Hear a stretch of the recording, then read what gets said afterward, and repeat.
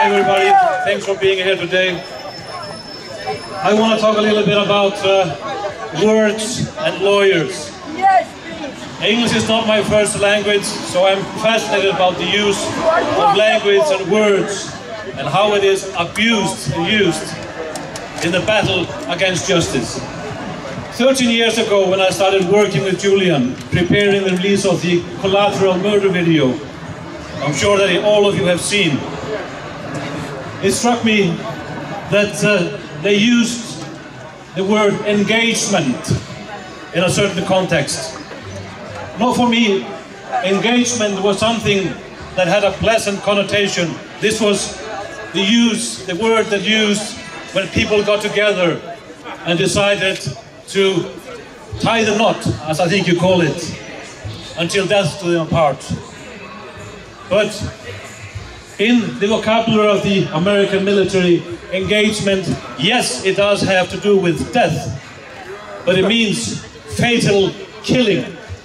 That is the engagement that the lawyers in Pentagon came up with when they drew up the rules of engagement. And those were the rules the lawyers drew up and the helicopter pilots were thinking about when they asked for permission to engage, to open fire, to assassinate Matasha Tomal, an innocent civilian who came upon the scene to save the life of an injured man, Said Sma, who worked for Reuters. Permission to engage, they asked. Give us permission to engage. Before they opened fire and sprayed 30mm hollow bullets upon the vehicle, where inside were the two children, Said and Sma, who were only saved because their father threw his body over them and shielded them in front of the car. Think about these lawyers who are sitting, drawing up these documents, finding new meanings to these words. Engagement. It's killing. And think about the fact that Julian is being indicted for publishing these rules of engagement. You are not even allowed or supposed to see the rules they play by in their assassination games in wars. They do not charge him for publishing the Collateral murder video for one purpose only, because they do not dare to have that shown in a courtroom at any point. And you know why. This is how they use language. We all know how the lawyers in Pentagon and the Department of Justice drew up manuals on how the military could torture prisoners. But of course they didn't call it torture. What shall we call it so it sounds better? Enhanced interrogation techniques. That's waterboarding 80 times, 90 times. Electrocution, hanging up on the hand until you are disjointed on the arms. Torture, pure. No enhanced interrogation techniques. Bravo! Thank now, you. I want to draw up a little scene that we came to learn about in January this year, when Mike Pompeo, former CIA director, later Secretary of State,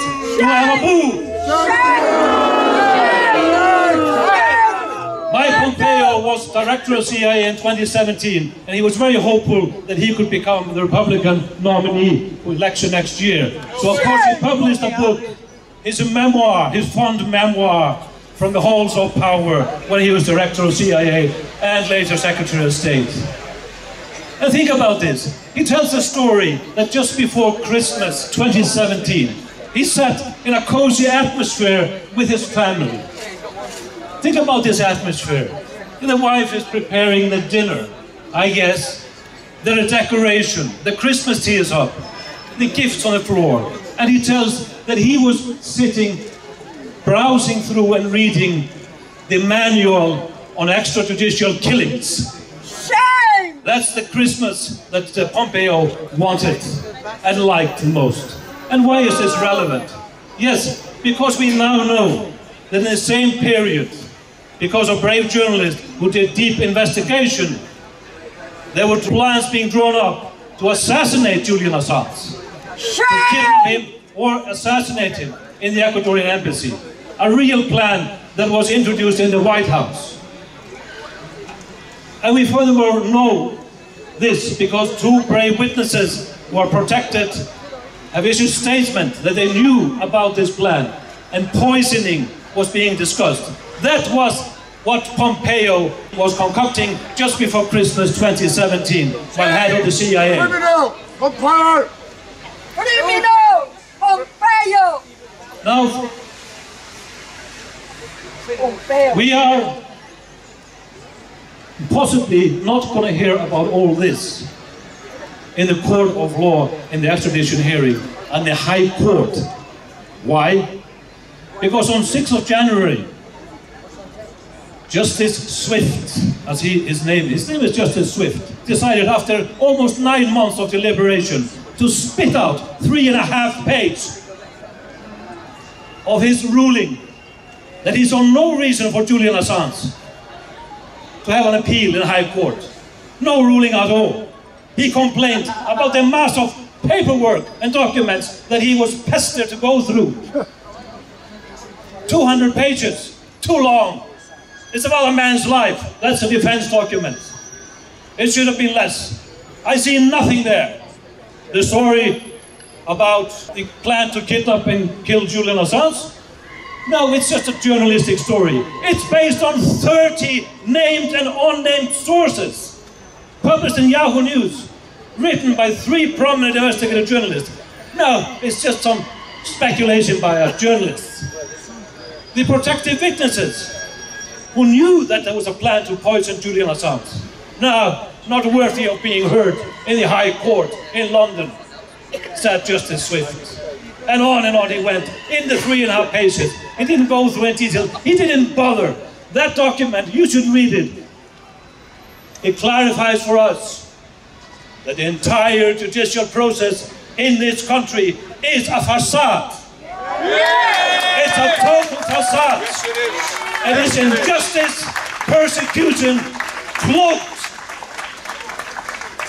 in to make it look like it's justice, but it's not. And the more steps we take in the courts here in London, the more obvious it becomes. And Justice Swift, he doesn't even spend much effort in trying to cloak the real fact of the matter that he had already decided to take a politicized opinion before he even got the 200 documents. And I doubt that he read through the entire thing. He was probably reading the memoirs by the great Mike Pompeo at the time. Change on Jonathan Swift. My good friend Craig Murray wrote an excellent piece the other day. Please read him and support him. He is very good. And he reminded people how fascism and Nazism crept into the German psyche in the 30s. And there was no shortages of lawyers and scholars, legal scholars, to write up the justification for the wrongdoing. And at the Nuremberg trial, there was no shortage of documents, probably more than 200, as a defense document. Oh, listen, it's all in the laws. It has been passed on laws, and these legal scholars, they said I was in the right. And we got orders to do it. It's called the Nuremberg defense. It was dismissed at the Nuremberg trial. When it comes to these heinous acts, you have to be accountable, no matter what the lawyers have drawn up, no matter what the facade is. And that is what we are going to be having in mind. We are going to hold these people account. Every individual that has taken part in this persecution against Julian Assange. Do not forget that. We will get history, if not history, to judge these people, and they will be spat on. Their sons and daughters and granddaughters and grandsons, they will be ashamed of the legacy of those individuals in the court, in the entire bloody corrupt system who took part in this persecution. But we are almost running out of time. We need to save a man's life. We need to save journalism. We need to act now, and we cannot stay silent. We need to scream out from the top of our voice, stop this! No, no. No extradition! Free Julian Assange! We are at 5 minutes to midnight in this case.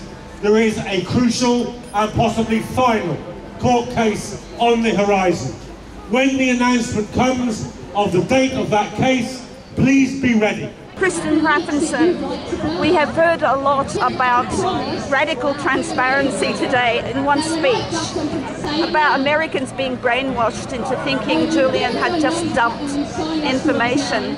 Now, those of us who were in the courtroom, we heard of the ingenious way that Julian had invented, using a dictionary, for example, finding words that weren't in the dictionary, they were proper names. So can you tell us something about redaction, because it seems to me that this is so important? Well, I mean, it's shocking that these evidence that you are mentioning, which is so much goes against this propaganda narrative which is being held up. We are not allowed possibly to present it to a high court because it's a huge, of course, argument in favor of Julian. I can tell you, and I testified to that after 20 years in the mainstream media, often handling leaked material and sensitive issues, I have never experienced as solid diligence in handling material and sensitivity in handling the material as in the case of Julian when we were working on the 2010-2011 publications.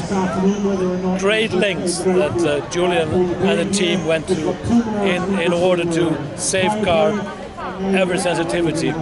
We went further, actually, in some instances, in that process, that the mainstream media that we were cooperating with, we redacted more than the New York Times. There was absolutely no dumping of material.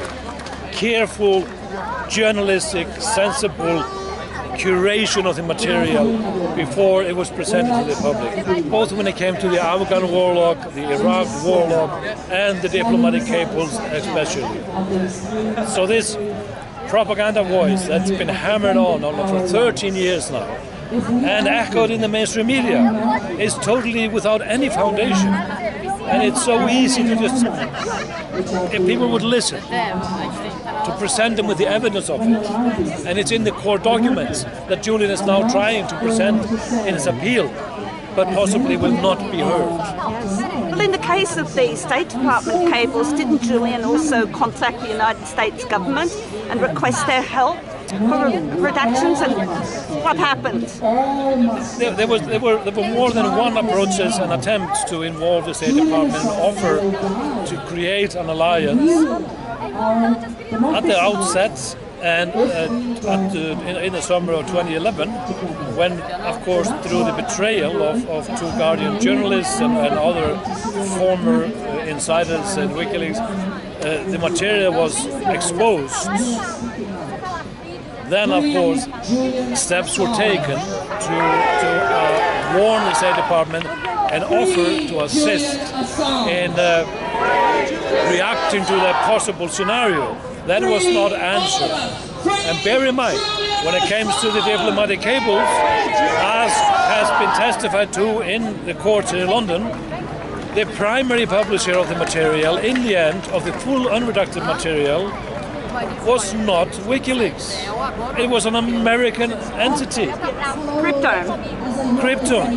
And even Mr. Young, the founder of Krypton, has offered, sue me, because he knows that he can take on a fight on the First Amendment basis.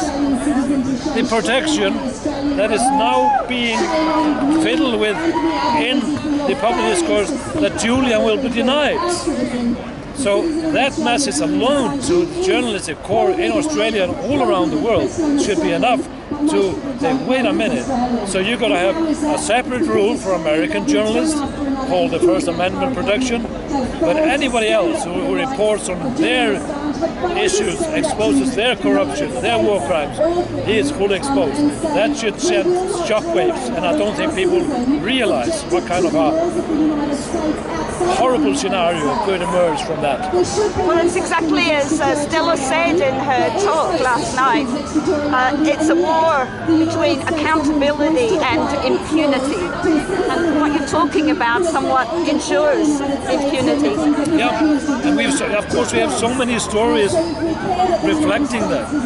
Can you just imagine, now we have the torture program of the CIA exposed. Who has been held accountable for that? Not a single person. Only person who went to jail because of that is the whistleblower who exposed it, John Kiriakou. That is the twisted world we now live in, and exemplifies what we are dealing with and what people need to realize, that we need to change the scale and actually fight against this impunity for these heinous acts. So can I ask you just a practical question? So we were waiting for Julian to appear in front of those two judges. Do we have any idea of how soon that could happen? And after that, if they judge negatively, how soon it would be before he could possibly be extradited? Well, this is the issue. We have no idea. And this is part of the psychological warfare and torture against Julian, to have this constant uncertainty on all steps of the case. There have been no indication of when that could happen. It could be tomorrow that they announce that in a week's time there's going to be in the court. They can wait and wait and wait. But it could be before, the entire thing could be over in the British courts before summer recess on July 31st, before the end of the next month. But we simply don't know. And there's anybody's guess. And you cannot rely on any precedents in the court histories here, because all these precedents are null and void when it comes to Julian. There is a Julian's exemption on the way that judiciary has been handling his case from day one. Day one. Yeah. Well, exposed the fact it's nothing to do with the law. It's persecution, as I said in my talk here, cloaked in this judicial fake curtain. It's a Potemkin curtains of a legal process that we are witnessing here. And that has been exposed in the process in the courts here. Well, in the appeal, the case of Laurie Love was brought up, and Justice Burnett drew a distinction between Julian and Love because Love was suffering from a physical condition as well. Shouldn't that medical assessment, because the assurances were only given on the basis of a mental health condition. Now, since Julian, that was the very day Julian had his stroke, by the way, shouldn't that be, the medical grounds be reviewed and viewed that the fact there is no doctor even in ADC, there's no doctor permanently on staff, and it would be a very complicated procedure. Well, of course, I am absolutely certain that the lawyers are looking into that, but you have to pass the hurdles to actually be heard in the court. Yes. That is the problem. What kind of justice is that you don't have actually a possibility to raise these arguments? But there's one more appearance. Can't it be stated that that distinction that Burnett made no longer applies? Well, as much as you can squeeze in the half hour that they have allocated for the total process. Yes. So that means defense gets 15 minutes, is that right? That is what we said. Of course, they need to extend that. Are Julian going to have 15 minutes to argue for his life? Is that the justice we're going to see here? I would not be surprised, but of course there would be a demand to extend that. I want to ask you about the end game here that we seem to be in. I know it's a political case, it's about popular support for him that's really crucial, but there is a legal process. Yeah. At least in name, it's a legal process. Yeah. What role could the European Court of Human Rights play, and how would that work out? Because I'm hearing that they would have to get either a judge here or the Ministry of Justice to issue the injunction. It doesn't come directly from them. That would give them time to lose the papers. Yeah. Is that what you're afraid of? Well, for one thing, you know, when I read Justice Swift's document, which is doesn't take you long, and you can read between the lines what kind of how totally dismissive it is. He doesn't even try to hide the fact that he came to that conclusion before he heard any argument, before he read a single document. I'm absolutely certain of that. It sort of reeks of that. And still took 11 months to issue. Well, 9 months, I think. It's issued in September. And his name is ironically Justice Swift. Well, but that's part of the psychological torture against Julian, this stalling process on every step of the way.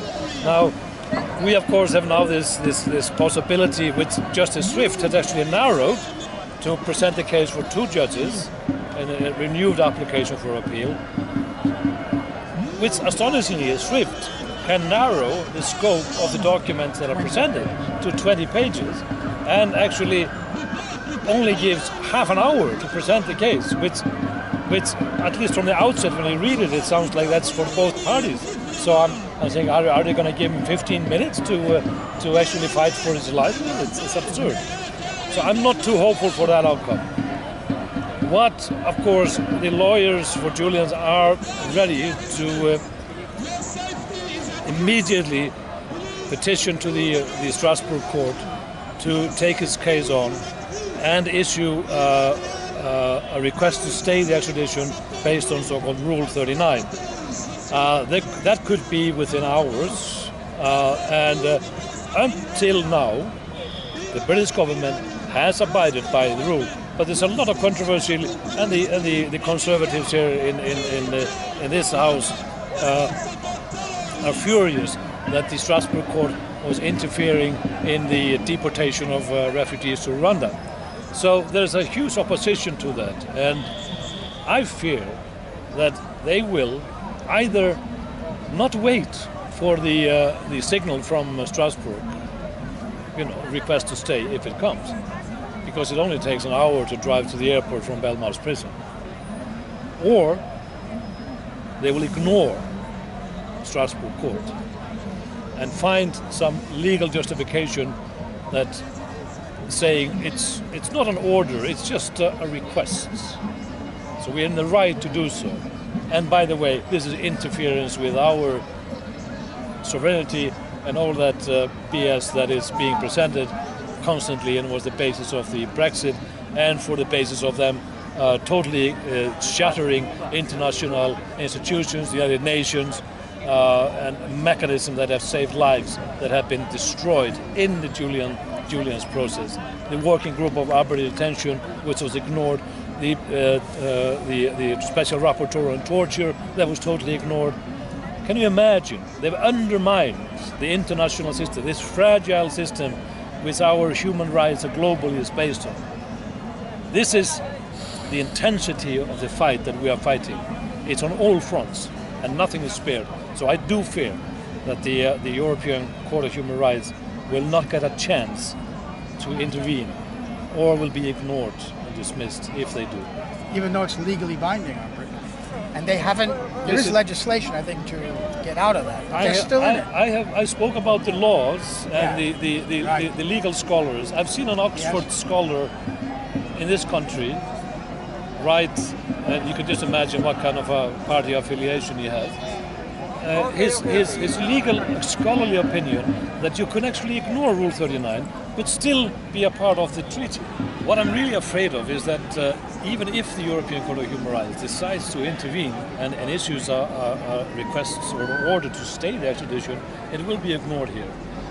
And they will find some legal justification to say that, yes, we will abide by the treaty in generally for a while at least, because there's so much in the balance there. I mean, the Good Friday Agreement, peace in Northern Ireland, is basically hanging on that human rights treaty. So that's the only reason why they haven't dismissed it entirely so far. But they will find some legal scholar, and I've actually seen papers explaining that, yes, you can decide not to abide by Rule 39, but still be a part of the treaty. So this is what I call, what I'm afraid of. This is how fascism creeps up on you, with good help of lawyers. There's always enough lawyers who are willing and able to create this fancy paperwork or take part in court proceedings, creating the justification and the facade of legality. Yeah. And I mean, I'm afraid to come to that, but for that to happen, or stopping that to happen, of course, we need a universal outcry, an outrage, especially among the European leaders who have cowardly and shamefully stayed silent when not even supporting the Prime Minister of Australia and the opposition leaders. How is it that we have to go to Latin American presidents to get full support from country after country after country who issues statement and takes the issue up with the Biden's himself personally? 500 million people in these countries that I visited in the last few months in Latin America who are totally on board and understand the gravity, because that's in their living memory. They know what they're dealing with. You don't have to convince anybody in Latin America about kidnapping, killing plans of the CIA. Of course. I mean, that's right. That's why involvement of the Department of Justice in corrupt court proceedings like they did against Lula. Now it is well established that the Brazilian president was was basically thrown in jail on cooked up charges, and the Department of Justice of the U.S. did have a hand in that process, in the Petrobras case, etc., etc. So they understand, and I'm so frustrated that we are not getting these voices on the top political level in Europe, because that's where the leverage could be. And I thought we would be already there with bipartisan support in Australia, with that strong statements made by Albanese. And it was almost shattering when he came over the coronation weekend to London and said, very diplomatically, I am frustrated. Well, we all know in diplomat speak what that means. Yeah. That is strong words. Right. So other world leaders that actually do care about President need to support him as well. So what are we dealing with? We're trying to save an individual, a man's life. And the American government is even ready to sacrifice or upset relations with their most important partner in the Pacific, which is now a member of this little cozy NATO expansion over to the Pacific in the AUKUS alliance. That is remarkable, but that should be a wake-up call to people. This is where we are. It is about Julian, yes, as an individual, but it's about underlying principles that are at stake here. This is the line in the sand for so many things. So many things. Thank you, Chris.